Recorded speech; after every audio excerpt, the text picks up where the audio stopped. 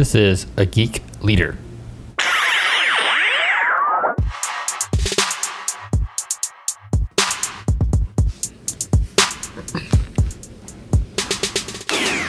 Hey guys, John Rauda, and I'm back again with episode 31 of A Geek Leader. And today I want to talk a little bit about taking care of ourselves. A lot of times as leaders, we like to take care of others before ourselves. And sometimes when we do that, when we dish out too much out of our well, we don't have enough to help those others because we haven't taken care of ourselves. Last time I flew on a plane, I had my kids with me. And I remember the flight attendant, she went through, the whole safety check and the spill. And one of the things they said was, in the event that the cabin loses pressure, an oxygen mask will automatically drop down in front of you. And then it went through the process of starting the flow of oxygen. And then they said, if you're traveling with a child or someone who requires assistance, be sure to secure your mask first and then assist the other person. And being someone with kids, it kind of struck me as a little odd because I always want to take care of my kids first. I always want to make sure that they're okay before switching gears to myself. And I was thinking, I'm a grown up. I can probably hold my breath a little bit longer than my, 3-year-old. So why would I want to take care of myself before them? But then I thought about it a little bit more, and what would happen if I'm blacked out because I didn't have the oxygen? Then there'd be nobody to take care of the kid. But if I can secure myself, then I can take care of the kid and have more time, and we'd both be safe. And the same thing's true when it comes to leadership. If the leader doesn't take care of themselves, then there's nothing for them to provide and pour into their team and to take care of the team. So what I want to do is go through just 7 little tips and things that you can do to make sure that you are protecting yourself, that you are making sure that you're taken care of, and that your well is full so that you can fill others. So we'll go through this quick little 7 things and then call this an episode. Should be pretty quick. Number 1 is take care of yourself physically.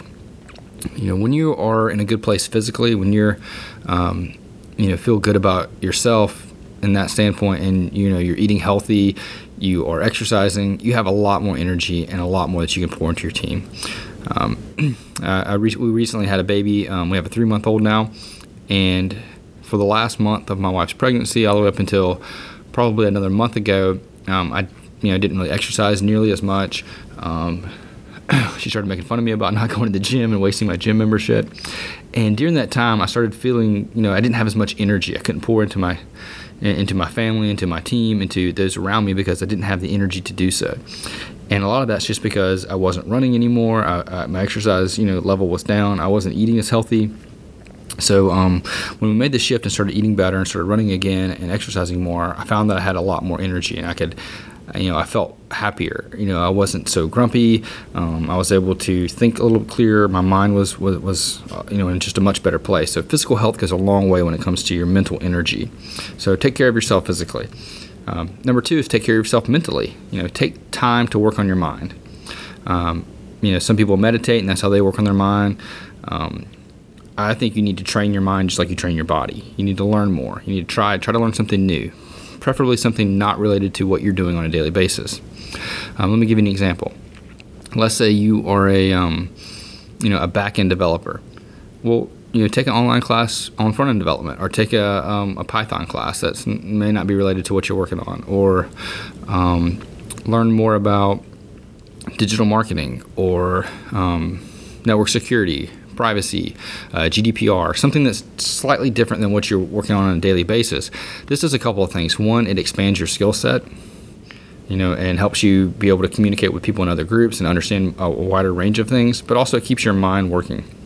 Whenever we stop learning new things, our mind, goes into a place where it doesn't want to learn. So when something new comes, it's more challenging. But if we're continually learning new things, then it gets into a rhythm of learning and a posture of being a student. One of the things that I heard someone say, that we need to be a white belt in learning. And going back to martial arts, white belts are the ones that they don't know anything. They're trying to absorb as much as they can, and we need to have that in our careers. Even if you are well established, you are the senior lead on a project, you're senior engineer, whatever you are, high up in your career, you need to take the posture of a white belt and always try to learn something new. Take care of yourself mentally. Next up, number 3 is take time for deep work. Cal Newport wrote a book about deep work. I'll link it in the show notes if you want to go to it and check it out. But what he talks about is in that book is you can't get to the important stuff that really matters if you only spend a few minutes on it. So you need to schedule large blocks of time where you can immerse yourself into a single task or a single problem or a single opportunity that you can focus on to come up with a really unique, creative, powerful, important solution. And that's where deep work happens, is when we can allocate the time to do that. If I'm going to give myself 20 minutes to work on something, I'm not going to get deep into it. I'm only going to scratch the surface. So block off 2-3 hours to immerse yourself into a problem to really understand it. When I say block it off, I mean shut the door. If you're in a queue, put on headphones. Do something where you're not going to be distracted. Turn off your Slack notifications. Always close Outlook when I start something like this, so I'm not distracted. And just block that time off your calendar. Pretend like you're in a meeting or you're not here. And if you're working in a busy environment where people come up to you, your cube or your desk a lot, I found in my last job, one thing I would do is I would book a conference room for just myself, and I would go to the conference room and have a meeting with just myself to get into that deep work zone. Make time for brainstorming. A lot of people don't do this. Actually, I don't know very many people that do this, but I schedule periods of chunks of time, an hour here, an hour there, every week to do brainstorming, just to think of new things that we could try to implement with my team, new things that are problems that we have. I'll put that in the calendar title that brainstorm about blank, and we'll try to come up with a solution for that problem or think more about it. And that's not time where I have necessarily a scheduled agenda. It's where I want to close everything out and just brainstorm, just think. I usually open up, I'm on my Mac, so I open up my notes app, and I'll just start typing notes, just start typing ideas, things. And quite frankly, about 80% of them I'm going to throw away. They're not going to be good ideas. But sometimes I have to get through that 80% of bad ideas to find the one good idea. I heard an author saying one time that he had to write the 9 bad pages to find that 1/10 good page. And the same thing happens when you're brainstorming. So schedule time for that. Otherwise, you're not going to come up with those new ideas. They don't just happen. I mean, sometimes they do, but very rarely do they just happen. They come in the margins and the white spaces where you can clear your mind and schedule time to think. All right, number 5, make room for growth. Now, a lot of us, we take on new projects and new tasks, but we never get rid of the old. And we become basically mental hoarders of ideas and things and tasks. So what I want you guys to do to help make room for growth is to prune relentlessly. Prune your less valuable work. Prune the things that you've started but you're not going to finish because they don't add value. Instead of just keeping them around because you started them and you thought about them, prune them. One idea is I wrote a book called What's HTML, about HTML development, several years ago, and I bought the domains for, what's PHP, what's JavaScript, what's CSS, what's SQL, and I had the ideas I was going to write all these books, and I've kind of kept those domains for years, but I haven't done anything with them. So I just deleted all the websites, to prune that away from me, so that I'm not focused or I don't have that little bit, things, keeping me from being able to grow. So prune relentlessly. Prune the things that you do that aren't valuable. Look at your calendar. Look at meetings that you go to that you don't offer any good input for other people and you don't get much out of, and prune those. Now, sometimes that requires going to your boss or to the other people in the meeting and letting them know that, hey, I'm not going to be able to attend this meeting for X number of weeks or maybe going forward, and let me know if there's things that happen. Maybe send me an agenda or a meeting recap for the minutes of the meeting to see if there's anything that I need to do, and just prune that out of your life. All right, and number 6 is empower others.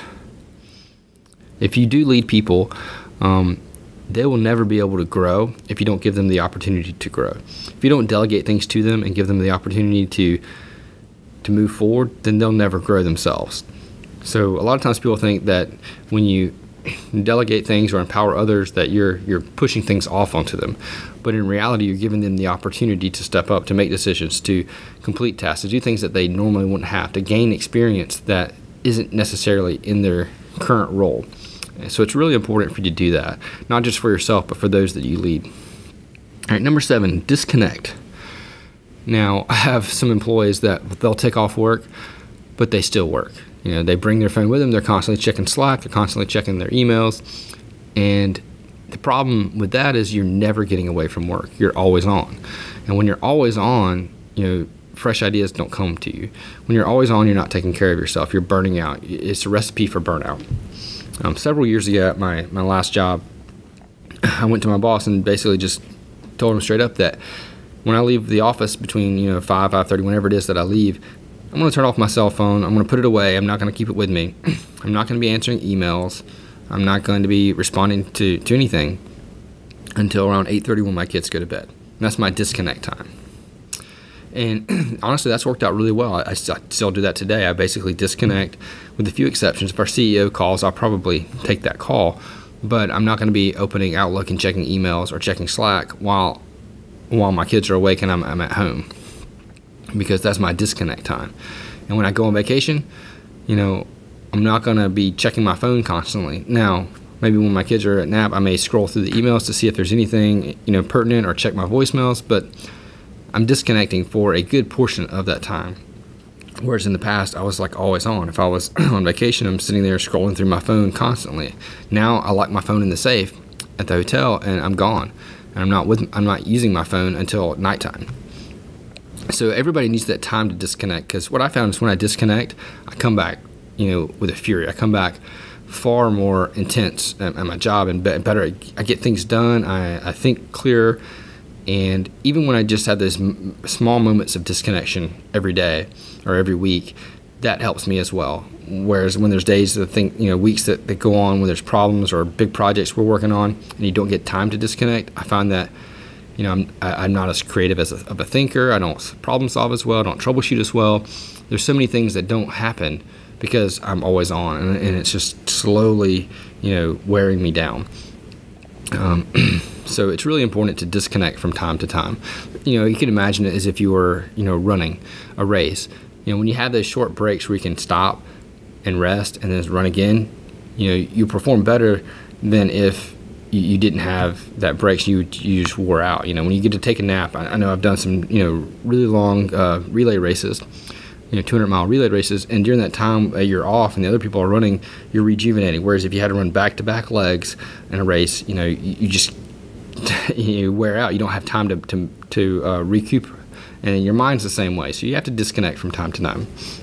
So the whole summary of all these things, take care of yourself physically, take care of yourself mentally, make time for deep work, make time for brainstorming, make room for growth, empower others, and disconnect from time to time. All these will help you put your oxygen mask on first. They'll help you take care of yourself as a leader. And when you take care of yourself, you have the opportunity and the ability and the energy to take care of others. So I hope this helps. If you're listening to this and you haven't subscribed, please go and subscribe either on iTunes or Stitcher or wherever you got this podcast and you're listening. And for more information on deep work, you can go to the website. I have a link that you can click on at geekleader.com and check that out. All right, well, I appreciate it. And if you haven't left me a review in iTunes, please do that. It really helps the show. Thanks so much.